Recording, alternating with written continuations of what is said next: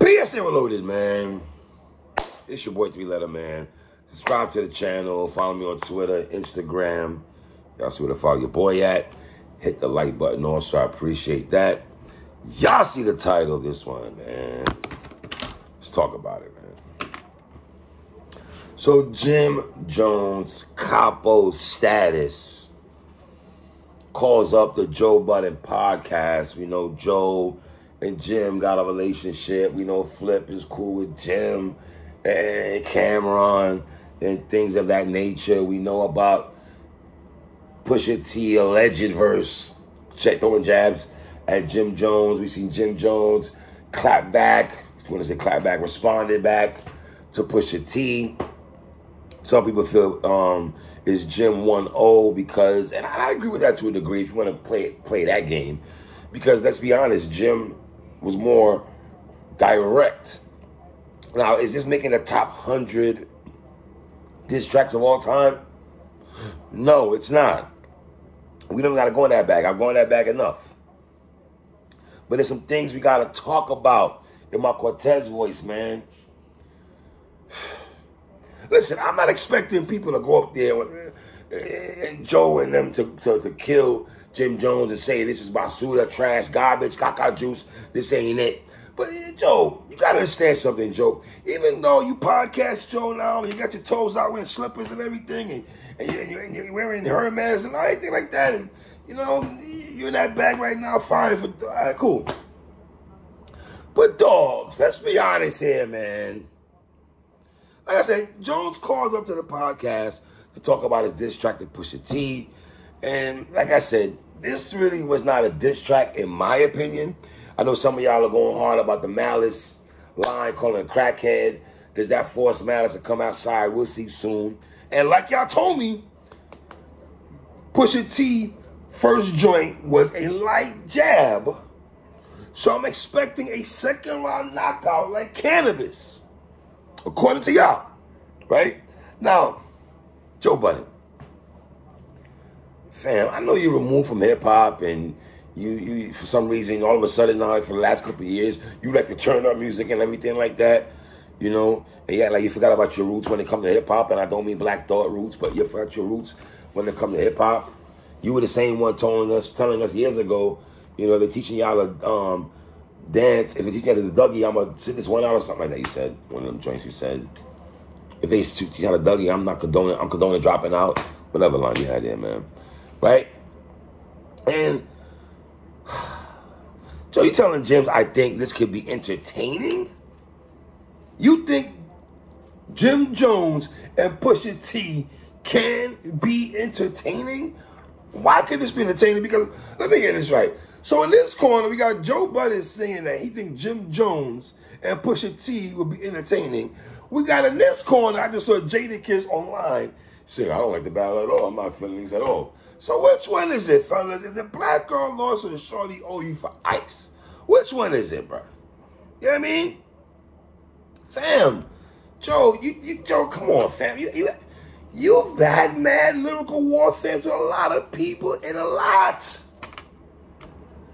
Fam, you beef with Hove, 50, Saigon, Ransom, Prodigy. You told Prodigy, don't worry about me, worry about your Medicaid. You ain't as big as an apostrophe. Beats help your ass most of your career. Those are bars, Joe. What's wrong with you?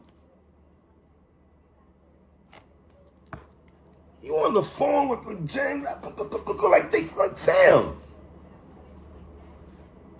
You up there laughing with Jim Jones, knowing the diss track is light, Joe.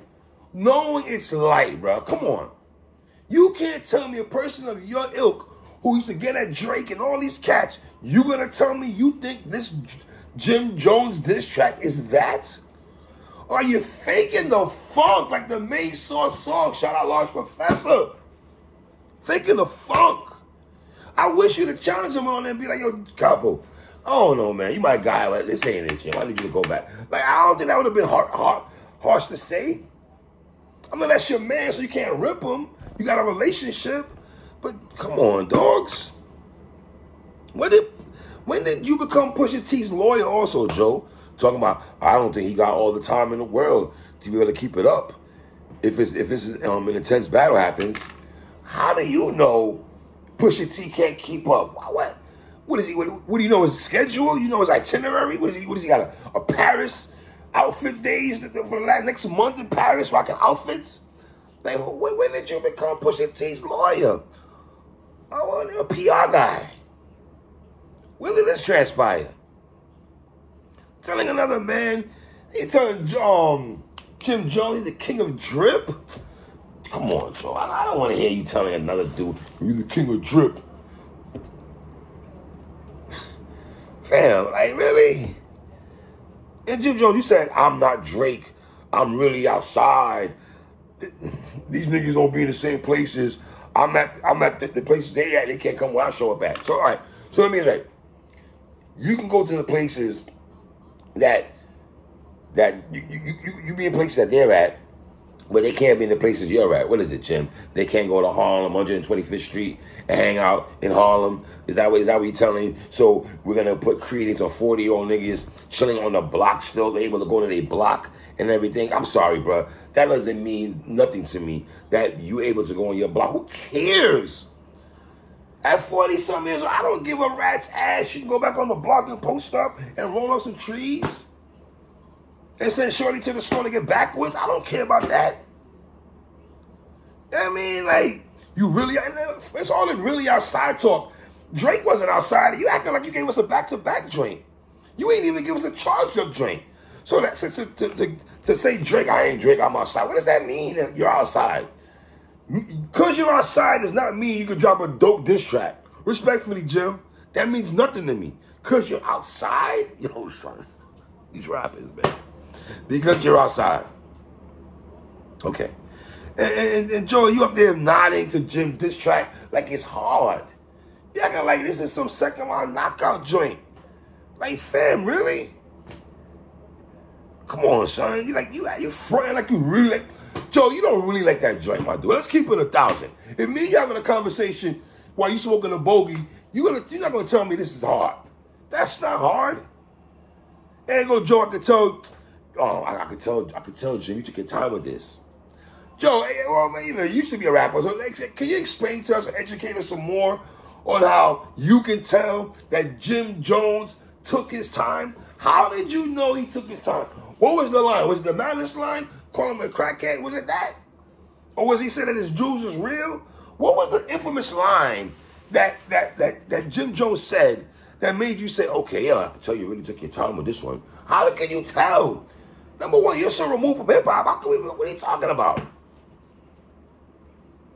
Like, what? Like, fam. Like, how did you come up with that hypothesis that Jim took his time? And Jim talking about who's going to spin the block for him. Yo, Jim, respectfully, dog, you're not Hov or Nas. That I think Pusha T needs to grab everybody for a track to come at you, bro. This ain't that. This ain't that, bro. And let me just say this, clear this up. I have no problem with Jim Jones getting at Pusha T. This is hip-hop. I have no problem with Jim Jones saying I have no issues with that. Back it up in the verses now. You know what I mean? And Joe, you acting like Pusha wasn't on your show when he had beef with y'all. Had Drake up there on your show years ago. I mean, Pusha on your show years ago. If I'm Pusha T, man, Pusha, man, if you decide to make a diss track at Jim and them, man, please take a shot at Joe Budden. Just get one rip shot in a diss track, man. You know what I mean? And I gotta be honest, Jim. You did this before with the Locks, even though it wasn't as personal. But going into the verses, you talking wild, heavy. You and Styles P. You was talking wild. It wasn't even Cam. You were doing the most talking. And then what happened? Y'all got your ass kicked. Did you not? And then Jim said Pusha always wanted to be from New York. I know that's just trash talking. I mean, I never got that vibe that Pusha wanted to be from New York. That's what I'm saying, Jim. When you did the choppy, see, Joe Budden, you're supposed to be a journalist, right?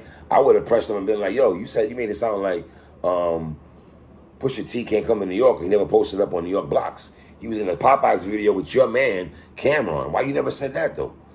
I wish you'd have said that, you know? And then the worst bar of this whole conversation that hurt my heart and soul is Joe Budden telling Jim Jones, Jim, this feels like the old New York. Wait for it, Joe Budden. Are you kidding me? This feels like the old New York?